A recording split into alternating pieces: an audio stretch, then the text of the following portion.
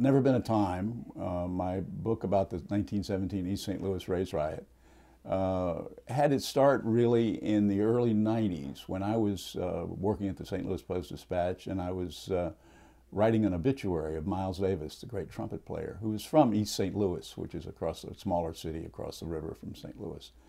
And stories of the race riot had filled his ears as he was a child, he said. And he talked about how horrible it was to learn that white people had massacred black people in this small city in Illinois.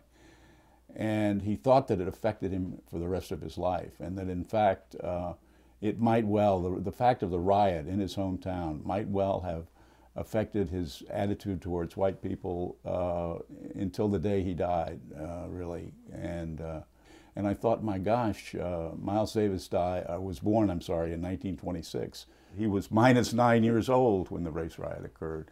And for something like that to have been so prevalent, so persistent in the stories that he heard as a child, it seemed to me a powerful indication that a story needed to be told. And I asked around, and black people in general who grew up here knew about the riot, but their parents hadn't really discussed it, and their grandparents.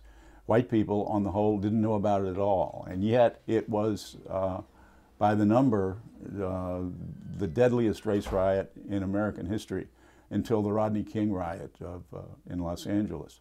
And I discovered that, that congressional hearings had been held 6 months after the riot, and that people who had participated in the riot, black and white, businessmen, a variety of people in East St. Louis had been interviewed by this congressional committee, this committee of 5 congressmen. And they had told the story of the riot in incredible narrative detail.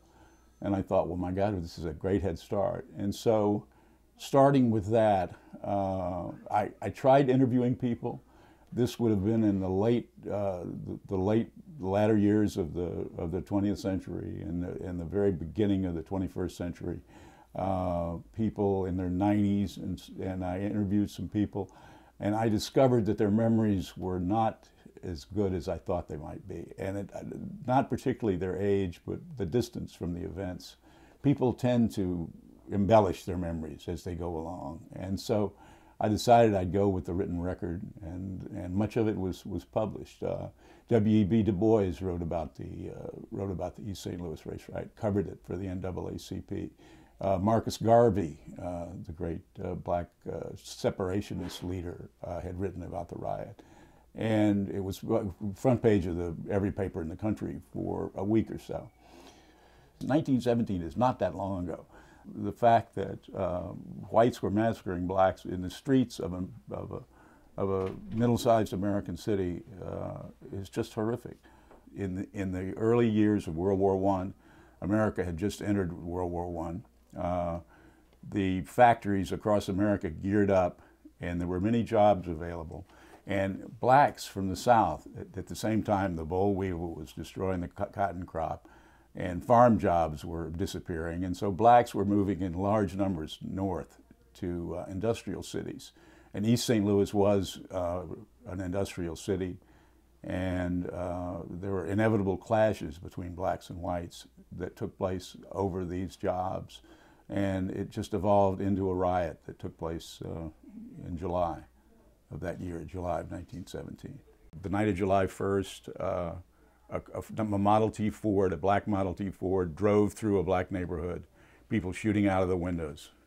An hour later, a black Model T Ford moved through a black neighborhood with people shooting out of the windows.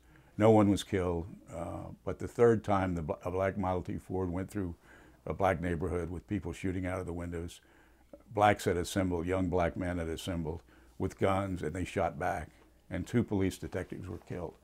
And that triggered the riot, and then all chaos broke out the next morning. It started out, as riots often do, with fistfights in the streets and so forth, but they quickly escalated. And one of the reasons they escalated was that there was a central mob of men who probably had been in the bars drinking all night which you could do in East St. Louis in those days. But soon there were terrible atrocities.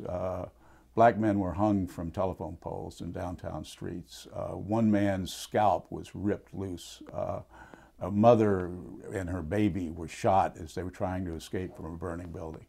Much of the downtown area was burned down, and as I believe I said, 48 people were killed, 39 of them black, and at least 3 of the white people that were killed accidentally by other white people. And finally the National Guard came in and restored peace, but by that time much of the city was just devastated. The mayor did not want a record of this, and did not want East St. Louis to be known as the place of this terrible riot. And the mayor instructed the police to confiscate cameras and destroy film. And so very few photographs actually emerged from the riot.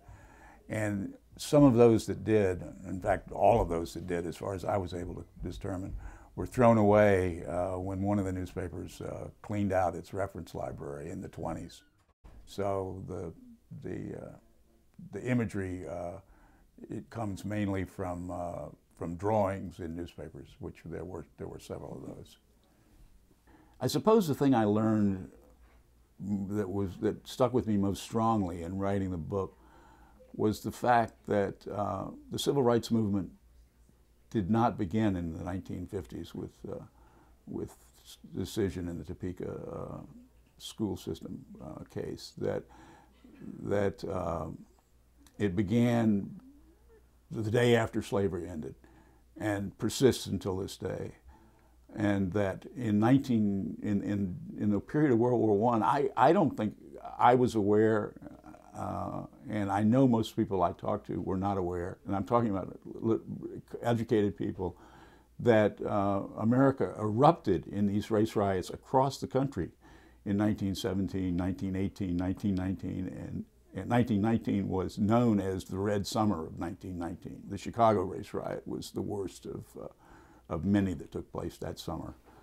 What made the riot different is that it was the first and probably the deadliest of 24 riots that took place in the World War I period.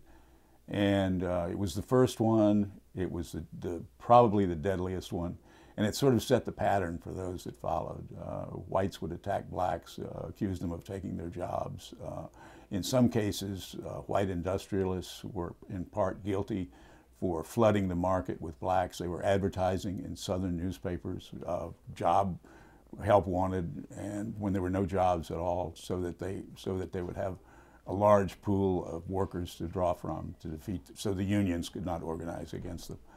But I think it was the first, and it set the pattern, and it was followed by what I consider to be the first major civil rights demonstration.